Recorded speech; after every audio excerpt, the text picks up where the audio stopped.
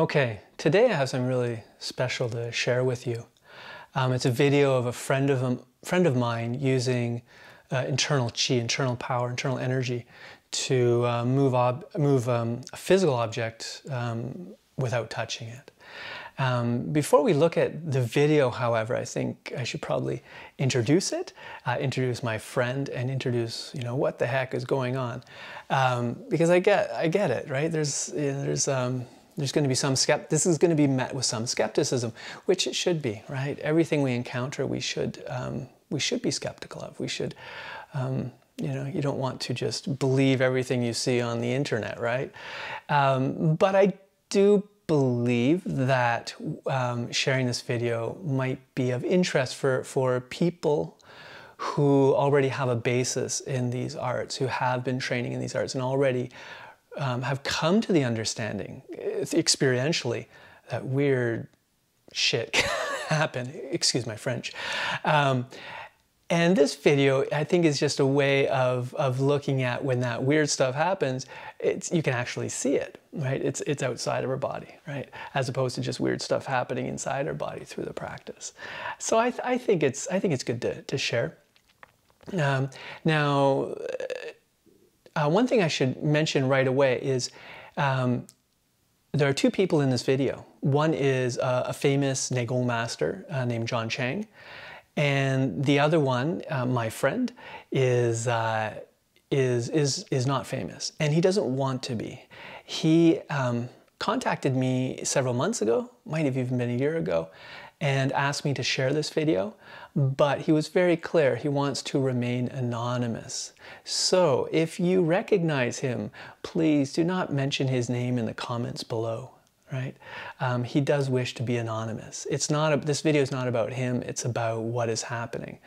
And I think his main motivation for sharing it is just for A, information of the internal arts, and B, inspiration for what the human potential we can achieve.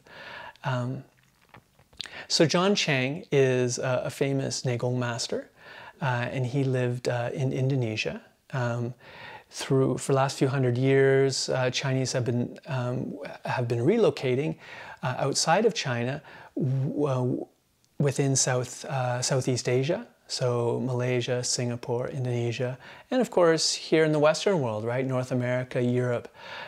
These Chinese are known as Huaqiao, and they're basically disparate communities, Chinatowns, right?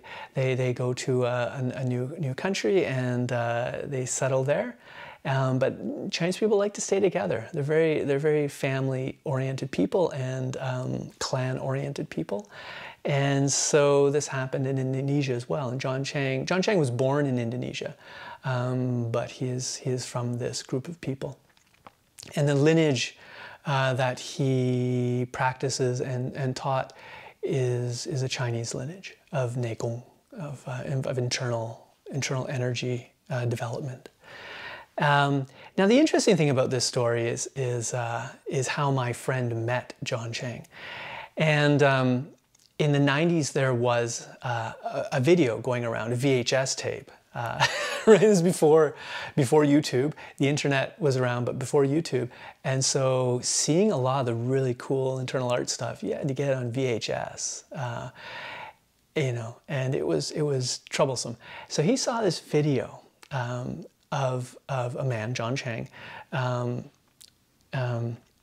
using his powers of Neigong to ignite a balled up piece of newspaper with his hands, right? And you can actually see the video. It's on YouTube, so there's copies of it. You can find it quite easily. And so it kind of blew my friend's mind at the time, right? He was like, wow, I mean, is that real? Is it possible? And if it is possible, how do you do it, right? And so my friend was one day in the 90s walking into a mall in sunny California, and out of the mall walked this Chinese guy who looked like John Chang, looked like the fellow from this video. And my friend was kind of blown away. He's like, no, it can't be. I mean, he's like here in America, California, you know, like in this mall. So he rushed over and said, "Excuse me, I don't mean to intrude, but are you John Chang?" And he looked at him, "Yeah." And my friend was like, "Wow, may I study with you? I would love to learn from you." So John Chang kind of went, "Well, you know, I live in Indonesia. I'm just here visiting. You'd have to fly to Indonesia." And my friend's like, "Okay, yeah, I can do that. And can you sit in full lotus for hours a day?" And my friend said, "Yeah, I can do that too." And so he said, "Sure, here's my number. Come look me up." And so, you know, such a, you know, it's amazing how life works sometimes, right? When you meet, you know, just so, it seems so random, right? Anyways, so my friend went in Indonesia and trained with him for a number of years. He would go, I can't remember exactly, he'd go there for, you know, weeks, months at a time, train, then come back to the States and then go back and forth. And stayed with John in Indonesia, and learned as much as he could. And some of the stories he tells are really interesting. And so this video we're going to watch is my friend's level 2 test within John Chang's Mopai Neigong system. And so the Mopai Neigong system is laid out quite clearly in terms of levels. It's quite simple from my understanding. I mean, my friend is, I have some understanding of what goes on within at least the earlier levels of it. And compared to what I teach and what I'm with Wang Liping's Longmen Pai, it's a fair bit simpler. It's pared down to just the essentials of how you build that kind of energy and how you can learn to work with yin qi and yang qi, right? Yin and yang qi, to get interesting results. And so John Chang would apply these results in a clinical setting to heal people. And so there's various levels, and each level has a test. And so it's very, you know, it's very concrete, you know, where you're at and what you need to do. You do need a teacher to learn it, but the results are quite interesting. And so this is level 2 test, or as my friend told me, it's not officially level 2 test because he's too close. It should be more distance to do a real level 2, but I think John Chang just wanted to see what he could do. And so what I thought we'd do is let's watch the video. Now, I've put the video, you can we'll watch the video in a moment, and it's a very short little clip, and it'll repeat a couple times so that you can get a sense of what's happening. And notice at the very end as well what happens to the VHS tape boxes that are on the counter. So what you're going to see is my friend doing Neigong and emitting qi through his hand into their VHS tape boxes that are empty, and they're placed on a counter. And you'll see John Chang there as well. And he does the Neigong practice and moves the tapes. Now, the way that it works is John Chang and my friend are using their qi together, right? So John Chang is putting yin qi. He's split apart yin and yang qi, because that's a big part of the practice, putting the yin qi inside the boxes, the VHS boxes, and then is learning to use yang qi.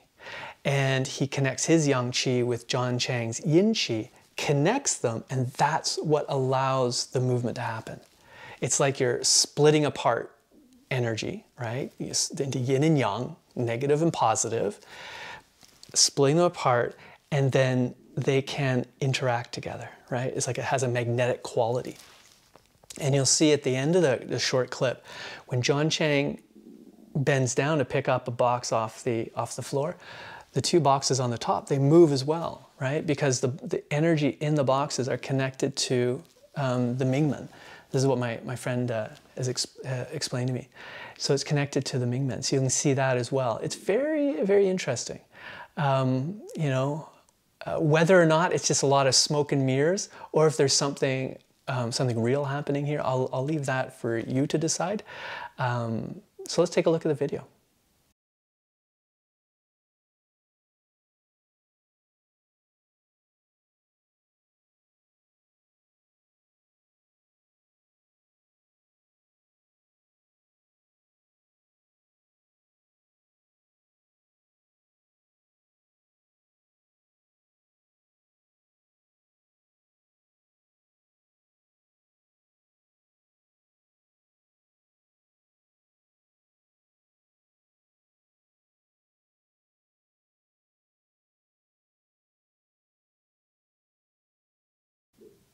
So what my friend's working with there is yin and yang qi, right? Yin yang are qi.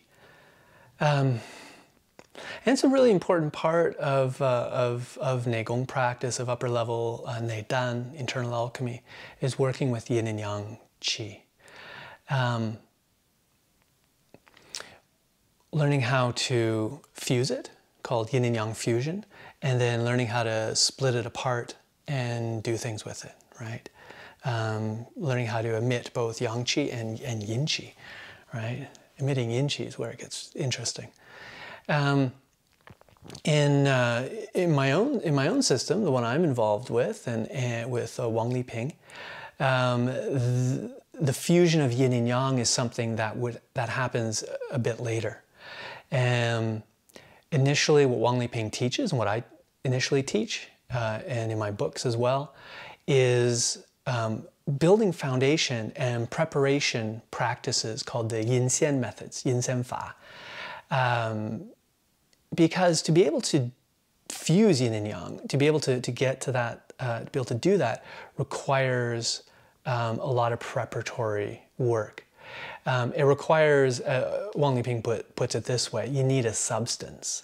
If you don't have a substance in the body, an energetic substance to work with, you can't do it. So it's sort of pointless, right? Pointless to teach it.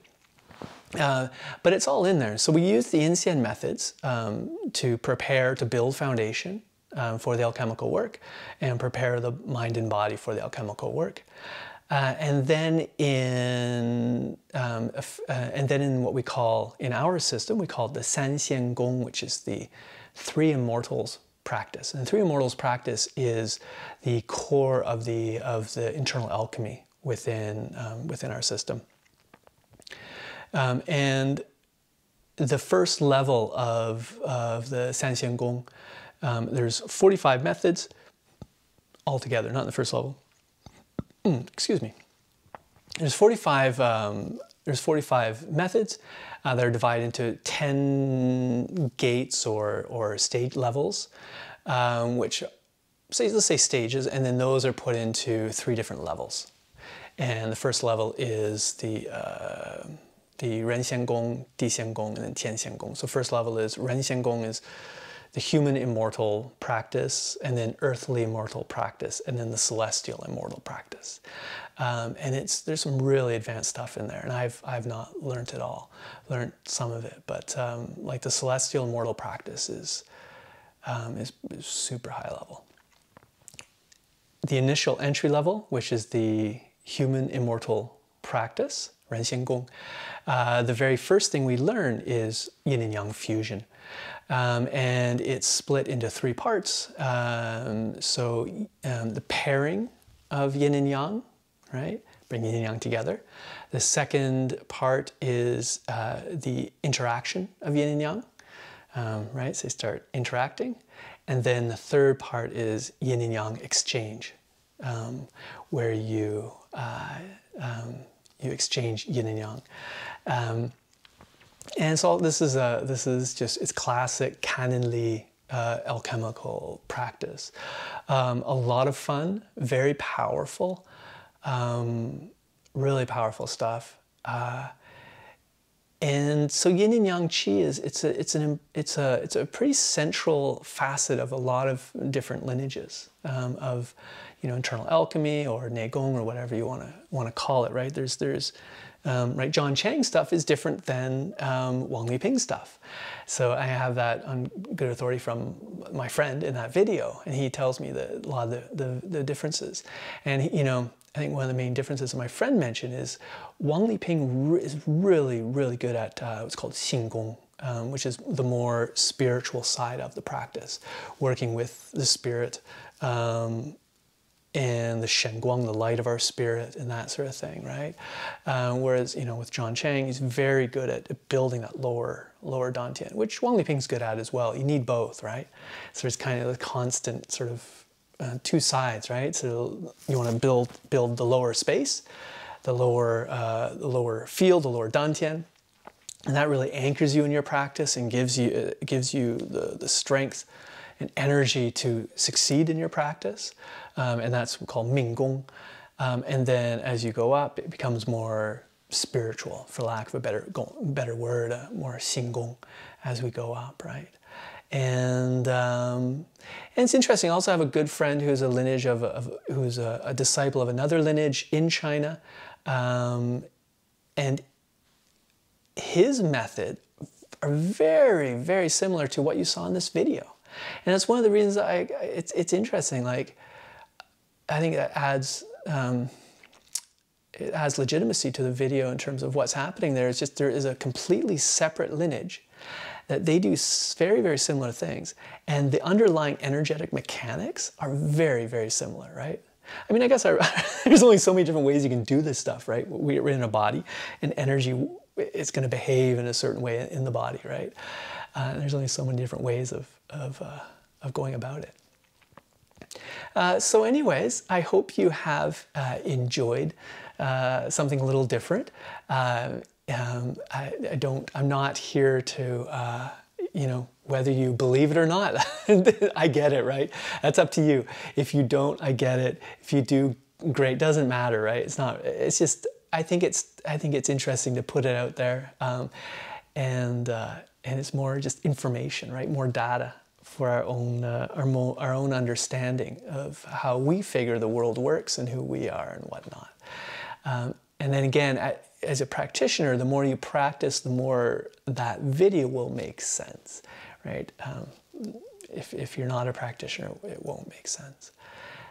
Yeah, so I hope you enjoyed it. And again, please, if you know my friend's name, don't disclose it in the comments or anywhere else. He wishes to remain anonymous.